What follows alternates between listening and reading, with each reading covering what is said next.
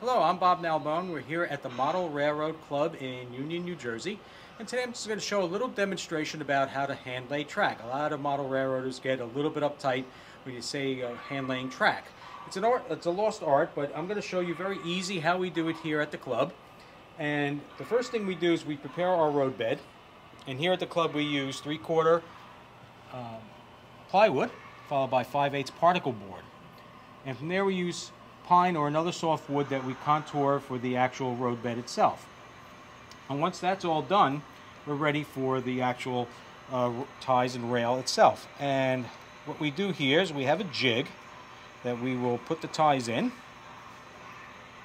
and we do these.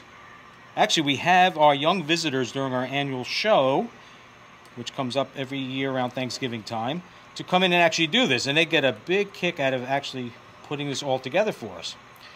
And so we have this actually custom made for us, but you can make one yourself. It's very easy.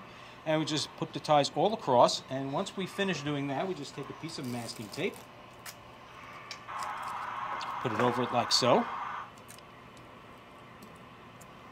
Okay. And then once that's done, we just pull it up. Okay. And it's okay if one or two falls off. And then we roll it up, and we store it.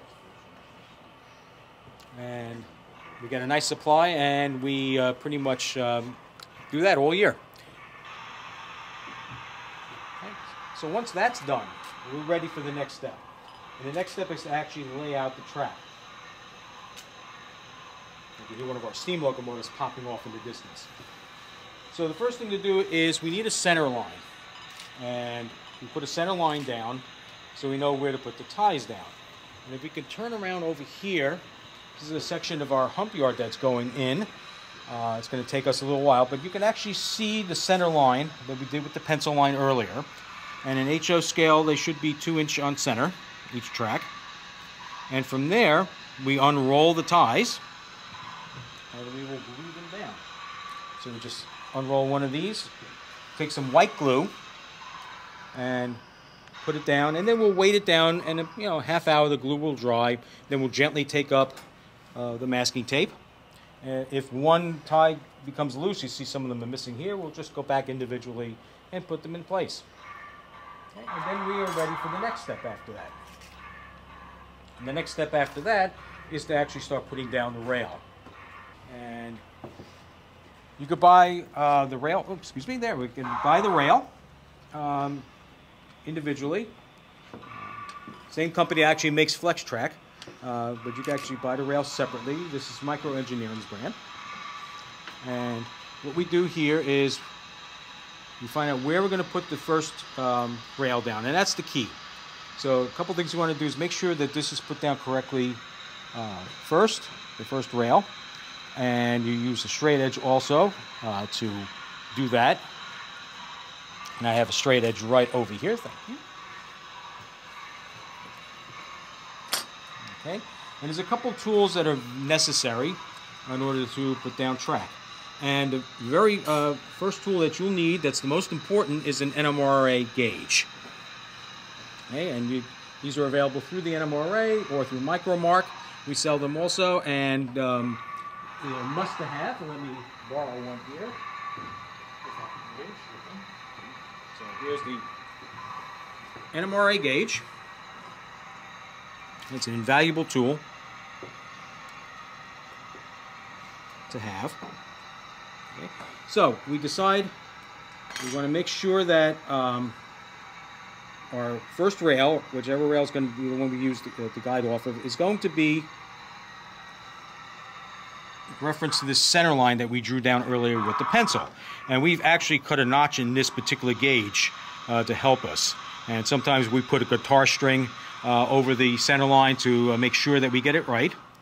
And then you just want to line up the first rail. So you always want to make sure that that's straight, because that will affect all your other work. Micromark sells a track laying toolkit. You'll want to check that out and get the NMRA gauge.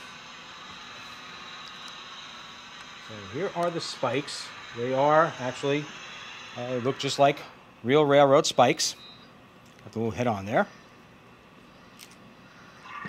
Okay. And these are also available separately.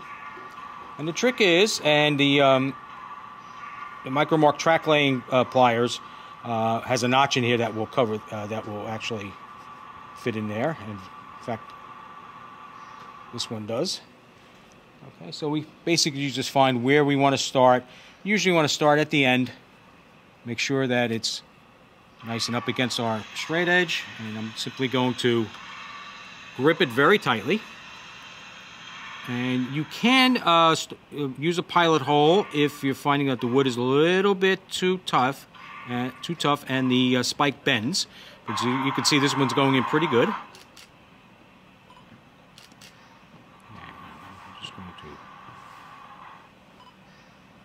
All the way down. And you see how it bent on me like that? So if that happens, I drill a pilot hole, usually number 76, and I'll get another spike. Another thing is to make sure your spikes are very sharp. You want to make sure you get good spikes. Every once in a while we run into a supply of spikes that aren't very sharp and they're prone to bending. Okay, so let's see if I can get this one in. That one's cooperating a little bit more. And we spike it. Then our club standard here is to put a spike in every fourth tie. Okay. Look out. 1, 2, 3, and there's the fourth one, and I'll do the same thing.